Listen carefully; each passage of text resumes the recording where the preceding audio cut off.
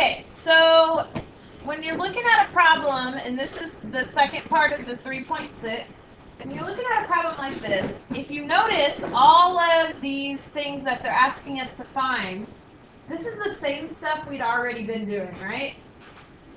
So turn in your notes packet until you see this page. We did number 1 on Friday, now we're doing this one. Okay, so we already know how to do all this if we're given a function of f of x, right? You take the derivative, you set the derivative equal to 0, yada, yada, yada. All right, this is a little bit different, not because of what they ask you, but because of what they give you. Okay, this says the graph of f prime is sketched below. I want you to write a big F prime. This is not the graph of f. If this was the graph of f, then all of these questions I'm asking you are super easy. This is not the graph of f. This is the graph of f prime. Do you think there are points or arrows at the end? Look at what it says. The domain is the set of all real numbers. So is it going to stop or keep going? Keep going, therefore arrows. That's how you know. If I wanted you to have points here, what would I have set up here? I would have said something about a closed interval or endpoints, or the domain is brackets, something like that. Okay, this says justify all your answers in terms of f prime. Now remember, this is the graph of f prime. So when I say over what interval is f of x decreasing, you cannot just say, oh, this is decreasing right here. No, that's where this graph is decreasing. I want to know where f is decreasing. There's a really easy way, though, to make this make perfect sense, and that is to start with your justification. We'll write our answer over here, and then we'll say because f prime what? Is less than 0 or is negative. This is the same thing we did before. This is nothing new. You know this justification. F decreases when f prime is negative, when its slope is negative. So since this is the graph of f prime, I want to know where is f prime negative. I'm just going to look right here. Now I'm going to go ahead and color this right here, but I'm going to erase that in a minute, okay? But this right here is where f prime, this graph is negative. Remember, this is the graph of f prime. I'm going to say that a lot of times. So my answer would be negative 2 to 0, union 2 to 3. That's where this graph, which is f prime, is negative, and that's then where f of x is decreasing. So then what about where f of x is increasing? Again, start with the justification, because f prime, what? Is greater than 0 or is positive. Could you say because f prime is increasing? Is it the same as saying f prime is positive? No. Not the same. Okay, when you start saying f prime is increasing, that gets into concavity. So f prime is greater than 0. And I said I was going to erase that. There we go. That would be up here. That would be these things. This would be where this graph, this is the graph of f prime, is positive. These points I've highlighted in red is where f prime is positive. So we would want to start this then at negative infinity. And we'd want to stop it at negative 2, union 0 to 2, union, I'm going to have to erase this and rewrite because I didn't leave myself enough room. Union 3 to infinity. Rewrite the justification because f prime is greater than 0. Of course, you could say f prime is positive. And I'm going to erase this so it doesn't confuse me later. Okay? I still kind of like this better than the old stuff because you don't have to do a lot of calculations. You do have to interpret them. Okay, over what interval is the graph of f of x concave down? All right, I'm going to switch colors for this. So what do we know about f being concave down? Like, what's our main justification?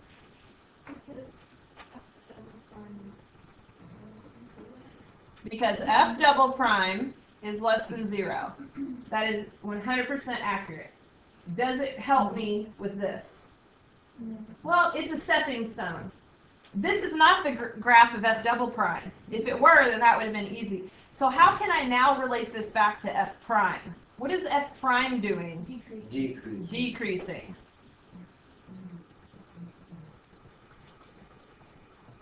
This is when you say f prime is decreasing or increasing, when you're talking about concavity. Okay?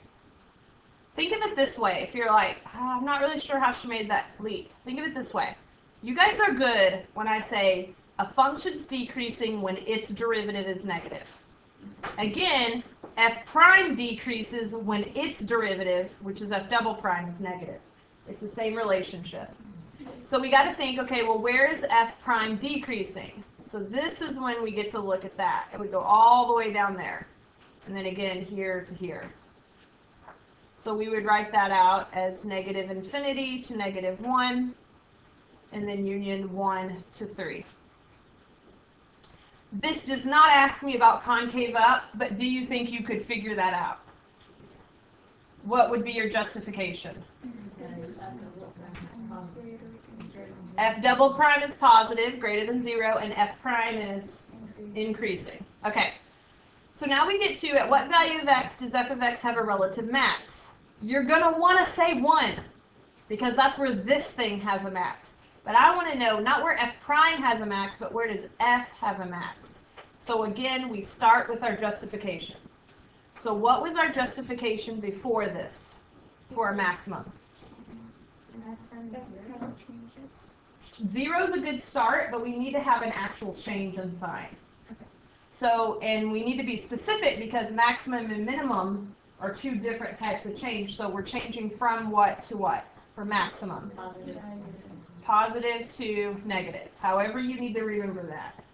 You need to know that. Okay? So that's our justification. Always has been for relative max. Okay, so it is when it is hitting 0, but it also has to change. Yes, correct. And it's a way to distinguish between max and min. So f prime changes from positive to negative. Okay, this kind of goes back to what we did on part A and part B. This is the graph of f prime. So I'm going to give you one of the answers. Right here, f prime is negative, and then it changes, f prime is positive, it changes to negative. Okay? So f prime, right at negative 2, f prime is 0. That's one of my answers. Negative 2. And I'm using the curly braces here because my answer isn't going to be an interval. It's going to be actual x values, like that one value. Do you see another place where as you go from left to right, f prime changes positive to negative? 2. At 2, same thing. You got to make sure you're going left to right. So 2 is the other answer, and there we go. I want you to do E on your own.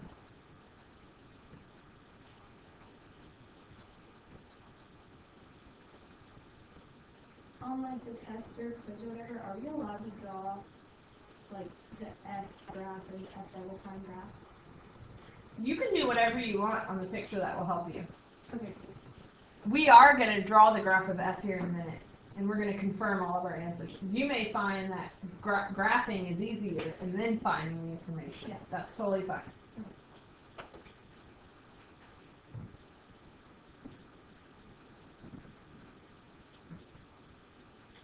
All right, what do we got? What's one of them? 0. 0. And the other one? 3. So let's make sure everybody understands how you guys got that. So at 0, f prime, which is what this graph is, changes from negative to positive. And we got to write that. Changes negative to positive. And then that happens again at 3. Okay? The confusing thing about this is that this is the graph of f prime. So if some of you were thinking, man, I thought there was a minimum at negative 1, what you're doing is finding the minimum of this graph. Okay? We don't want to find the minimum of this graph. That would be too easy at this point. All right? We want to find the minimum of f given the graph of f prime. It's still not something that has to be hard, but you have to make sure you understand. I'm not going to ask you about this graph. I'm going to give you the graph of f prime, and I'm going to ask you about the graph of f. It's a little bit harder. I agree. Okay, what about a point of inflection? So in general, just remind me, what does a point of inflection mean? Just Where F changes concavity, where F double prime changes what? Signs. Okay, so let's write that. F double prime, a lot of you are saying good things, so I'm just going to, F double prime changes signs because F changes concavity. What is F prime changing? Or what does F prime have? Think back to when we did a so I switched to blue again just to kind of highlight this. Yeah, what type of extrema? Well, sorry, that was relative extrema. It could be a min or a max. Think of it this way. Let me erase all this green right here. Okay, so remember when we did concave down, I said the graph is concave down here and here. So at these points that I'm going to make really big in blue, those are the points. And you know what? I kind of messed up here. Any of you wondering about that? I've done this problem all day today. Should not be a 3. What should it be? 2.5. How many of you were like, Miss Brooks? Okay. But you don't want to say because you're not really sure. If you're wrong, okay, it's okay. Don't ever worry about that. That should be 2.5 right there. Because that's when this graph stops decreasing. So if you notice, it's these little maxes and mins of F prime. F prime has a relative extrema. That's when F has a point of inflection. This was that whole thing we talked about on that fill in the blank day. Remember when we did all those fill in the blanks? This was what I wanted you to get. F has a point of inflection when F double prime changes signs and F prime has a relative max or min. Okay? And so what are those points? Right. And 2.5, if you're like, how do we know it's exactly 2.5? We don't. That's our best guess because we just got to go with the information that we're given. Okay, it's almost always more clear than this. This is the only point that's not super clear. All right, so this is what we're going to do now. We're going to graph, and here I'm going to give you some suggestions. All right, so this is what I'm going to suggest. Okay, first of all, let's write down the information that we have, okay? And I'm going to cheat off of a piece of paper here. So in other words, I'm going to start back at A. From -2 to 0, what do we know about this graph? Like, go back, what's happening? F of x is, I'll give you this one. Some of you might be thinking, I'm thinking of something more complicated. Decreasing. So I'm going to write myself all these little notes here before I do the graph. This graph is going to be harder than the one we did on Friday. Where else is this graph decreasing? From 2 to 3. So you can write the word, you can draw the symbol, you can do both. This is just designed to help you. And I'm telling you, I do this when I make my keys. Very few people have the brain it takes just to say, well, it looks like that. Okay, I don't have that brain. You might, though. I don't know. Okay, so that, and then if I look at part B, or if I just kind of infer, then that means increasing should be everywhere else. So as I make my graph, then I know that it should follow this trick. Okay, let's also do the same thing for concavity. So we know the graph is concave down, the graph of F, from -infinity to -1. So the reason this is, if you hadn't picked up on this, this is harder than the one on Friday because on Friday we had intervals where it was just one interval and we did concave up, concave down, increasing, decreasing. This is all sorts of overlapping and all weirdness, okay? But we can do it. All right, so this is also concave down. I'm just basically taking the information that I already wrote down and I'm kind of writing it on the graph. You may find that you don't need to do it. That's possible. It's more likely that this is really going to help you. So this is up here, and this would be up as well. That wasn't one of our questions, but we can infer that if the graph is not concave down, that it has to be concave up. Okay, so here's what we're going to do.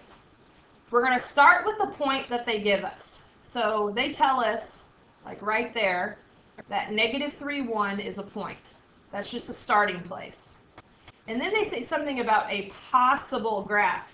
What this means is there's a lot we still don't know about this graph, but I can sketch it, at least somewhat. Ours may not look the exact same, but it should have all this information in common. Okay, here's what I'm going to say. Let's figure out what's happening to the left, okay? Or let's see what's happening as we approach the number. So I know the graph should be increasing, concave down. So this is where having a pencil is really nice because you can draw it real lightly with your pencil and then kind of go from there. So look what I'm doing here. It's going to be increasing and it's going to be concave down, right? And then what did I find out earlier should happen at x equals 2? We should have a relative what? A max, and that makes sense here. Let's say you got max and min mixed up. This is a way you can check that work.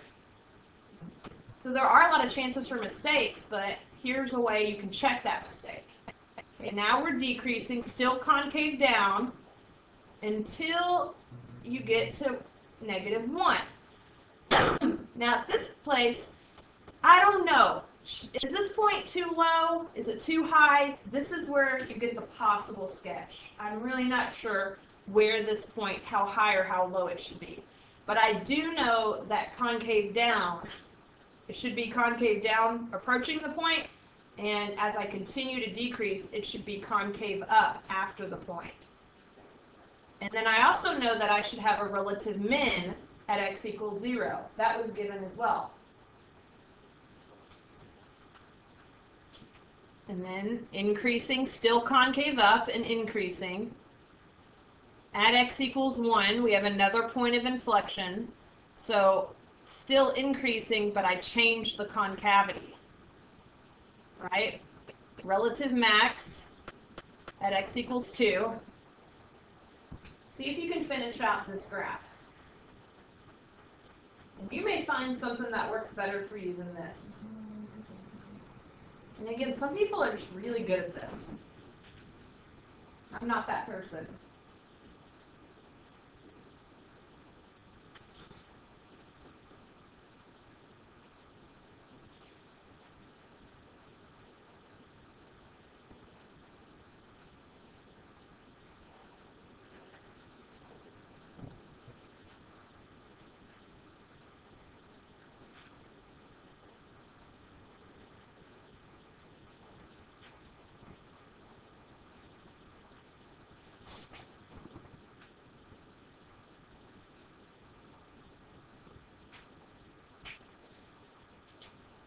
Okay, so here's my graph of f of x. Basically, you just take all the information and you put it together.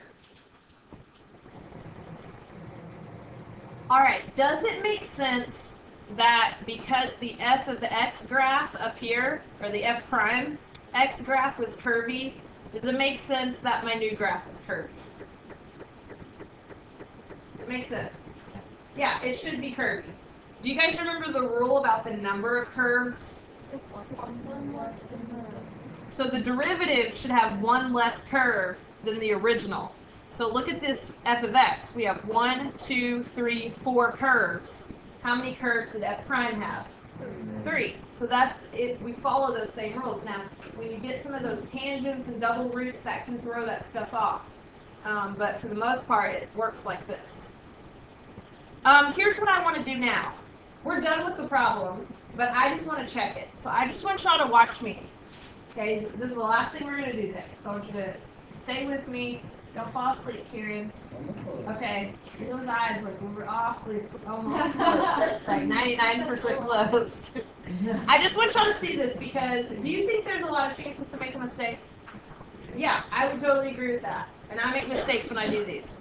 So we know way back in chapter 2 how to go from a graph from f to f prime. We learned this before we even learned how to do a derivative. And all we knew about derivative was slope. This was the only thing we knew.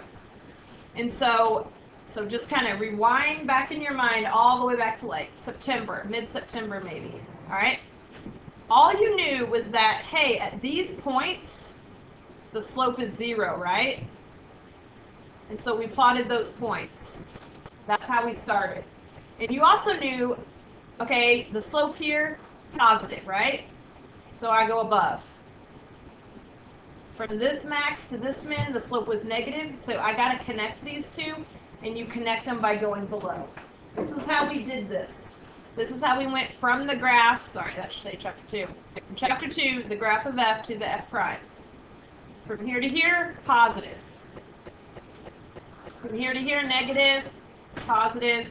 And that right there is the graph of f prime of x. You don't have to write this on your notes, but what I want you to tell me is, does this green graph look at all like the graph that was given? Yes. That's a way you can check your work. It doesn't have to be perfect, but it should have the same trends. It should definitely be crossing the x-axis at the same points. That's how you know that you did this right. That's what I was just doing that now. Yes, there are definitely people who are able to do this backwards, and that is good. I will tell you, most students can't do that. I know. See, They can't do it consistently. I get really confused when I'm looking at like f prime and have to like say that because blah blah blah. Because you're focused on what that graph is doing. So like I just have to draw everything. Yeah.